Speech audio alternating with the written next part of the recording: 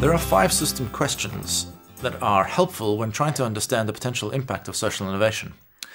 These questions map out the complexities of the social system at play. Right, so they are who does what and how, who decides what, who gets what, who connects to whom, and why are we doing what we're doing in the first place. And any social innovation is going to be challenging the answers to at least one of these questions within the system that it's working, and maybe many more of the answers. So let's start with the first question. Who does what and how? So this is really about roles and routines, the way that we're performing the social system in the day-to-day. So think about mothers to mothers. As we talked about, in the beginning, that system had 2 very clear-cut defined roles. One is the medical professional, the doctors and the nurses. They go through many years of education, develop lots of particular technical expertise, and know how to play that role. The other role, although it's not a formal role or as formal a role, it's still just as powerful, and that's the patient. A patient is someone who has a need, who comes in, signs some paperwork, consults, receives advice, treatment, follows through with that, and hopefully is taken care of, is cured, healed, helped in some way. Mothers to mothers, their kind of great moment of innovation for me is when they reconceived those roles. And they said, wait a minute, a patient has so much expertise, specifically about this technical issue, but also about the community and cultural context that it's in and the personal experiential nature of it. What if that person becomes a medical professional, a caregiver? And we can add training to that to supplement that. So this was a very powerful shift, and I think it's really at the heart of why Mothers to Mothers was able to be so impactful. The second question is, who decides what? And this is really about authority and power. Let's take Airbnb again and look at it as an example of challenging authority and power. On the surface, it's a matching platform connecting consumers, customers, tourists with bedrooms.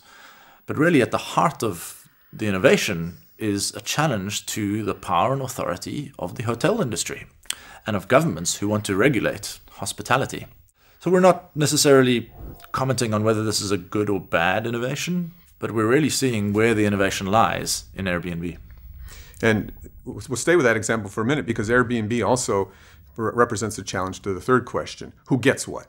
This is about resources. So the resource in question may be money, how money's flowing through the system, and clearly something like Airbnb changes the money flow from going through the hotel industry to going directly to homeowners, people who are renting out their spaces.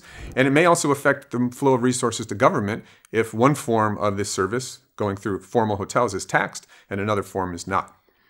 But resources could also, they don't just have to be money, it could also be information. So with Mothers to Mothers, you see information which had previously been kind of captured and controlled and contained within those formal caregiving roles, now starting to be shared through the mentor mothers, former patients, into the community in a different way. So because they could spend more time out in the community sharing the information around the HIV and around transmission, this information that becomes a kind of community property and much more generalized than it was before. The fourth question is, who connects to whom? Again, this is about groups and boundaries, social groups that we create in society. The example of Humanitas really demonstrated to us how they connected students in Amsterdam, this young generation, with senior citizens in residential care facilities. And so what they started to do was challenge the group boundaries that we have created in society by creating a connection point, a bridge, in the model that they ran in Humanitas. And we see this happening in other spaces where social innovations can challenge group boundaries across economic divides of class, educational divides, racial and gender divides. And probably the last question, the fifth one, is the most powerful, although it's the hardest to wrap our heads around, and that's the why question. Why are we doing what we're doing in this social system? What are the explanations we're giving ourselves? What are the goals that are orienting how we've organized ourselves? So this may seem very philosophical, but at the root, if you can challenge the deep why, you're going to have a very provocative innovation, for good or bad, and you're going to have quite a reaction to it. So one of my favorite examples comes from the country of Bhutan in the Himalayas. Pretty much every country in the world for many decades has oriented their social and economic policy, national policy, around increasing GDP or GNP, gross domestic product or gross national product. It's an economic measure of productivity and consumption, and certainly it matters what the GDP or the GNP of a country is. But Bhutan says it's not the only thing that matters, and it's actually just a step on a longer journey, a deeper why, which is why do we care about GDP? Well, because we want people to be happy and fulfilled. And part of how we'll get there is economic, but it also will include health, and it will include connection and relationship. It will include creativity and the arts. All the things that go into making a happy, fulfilled life for the people in this country. So they created a new index called Gross National Happiness, GNH. And this contained some traditional economic measures, but it had many other kinds of measures as well. And other people in the world have been working at that Y level of policy in the same way. For example, the United Nations developing the Human Development Index to give us other ways of looking at progress. And so I think that the deep why, in a sense, will connect back through most of the other questions we have. And the way we answer it will set the boundaries of our innovation. So, for example, take education.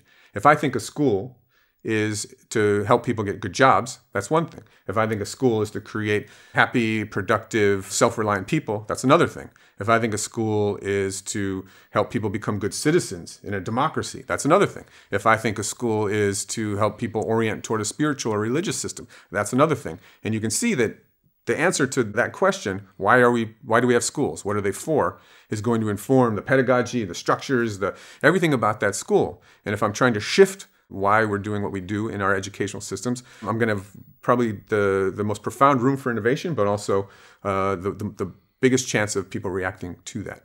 By asking these 5 questions, what we're actually doing is mapping out the social system and the rules that govern it. The innovation questions overlaid over these are, how am I challenging these rules? How am I disrupting them?